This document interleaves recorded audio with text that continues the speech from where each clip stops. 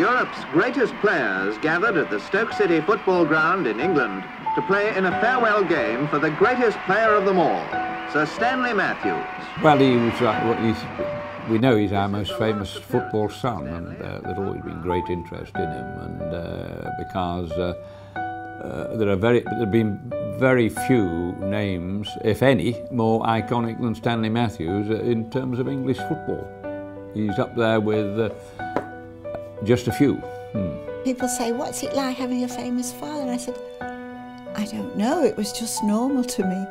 He was a fantastic family man, and his children came first, and he kept us out of the limelight. But I used to be taken occasionally to Stoke City with my brothers, because I'm from a large family, and I was a gap between the next brother, because I had quite a lot of sisters, and my elder brothers used to take me to Stoke. I always remember it was Townend, which was a bank, a tip, and they'd find a good place so that I could see the game, and that would be my very early memories of that Stoke City team after the war, when the great man played. Well, I know he came over to Dublin in 1957, I think, to play for the Football League against the League of Ireland, and I was a 10-year-old, 11-year-old lad growing up in Dublin, and being fanatical about football. Everybody wanted to see Stanley Matthews play, and I was no exception, so that was my first actual vision of him in the flesh. And of course I remember the 1953 Cup final at Wembley when he played for Blackpool, and I listened to that on the radio. So I actually saw it on television. We hadn't got a television, but we went to a relative's named Doyle's in Golden Hill, and it was a pretty crowded living room when we all saw what a dramatic final it was. It's gone down as one of the great post-war finals.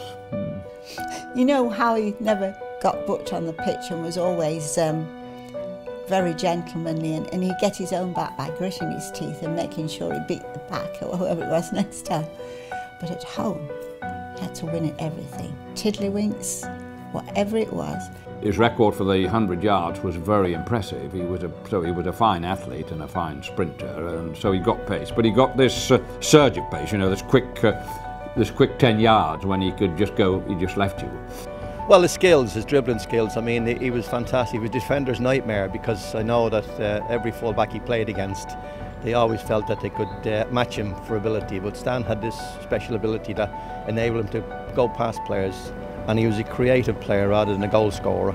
And I mean, for a centre forward playing or an inside forward playing in those days, I mean, Stan was a dream. You just give him the ball, as long as you gave him the ball to his feet. And sometimes they were on the back, because he dazzled them with his bit of skill, but he got wonderful balance, wonderful dribbling skills. Dribbling was much more common then, and he wasn't called the Wizard of the Dribble for nothing. Of course, the legacy now is, through the Sir Stanley Matthews Foundation, is coaching young people, and we're helping thousands of young people in sport. He was the first footballer to be recognised all over the world, I think. The attendances would go up simply because Stanley Matthews was playing. No telly, remember? You didn't see him on the television, so they got to go and see him in the flesh. And in London, crowds would go up. Europe, South America, got to go and see this special player. So it gives you some idea of just how significant he was in the game.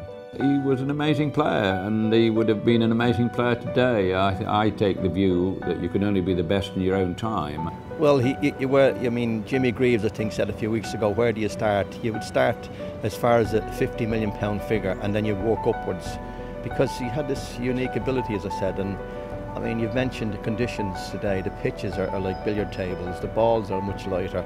There's no tackling. I mean, Stan would actually be assaulted by defenders years ago, and he never retaliated. I mean, nowadays you can't actually whistle at a player unless you get a yellow card. Remember, he was a very fine athlete. He was a man before his time. He was into diet, and he didn't drink. He was accessible because everybody in the Potteries knew him. They'd meet him in the streets, he'd stop and talk to them, and I'm afraid that's something that's lacking in the game today. This you know, ability to be able to communicate with the public, and Stan had that in spades. And to think that he's remembered for the last 15 years is amazing, but I know that he will, as age comes and all from that era will not be here anymore, I know now that the Sir Stanley Matthews Foundation is actually bigger than Sir Stanley, and is, you know, and is there for all time. Sir Stanley Matthews was carried shoulder high off the field.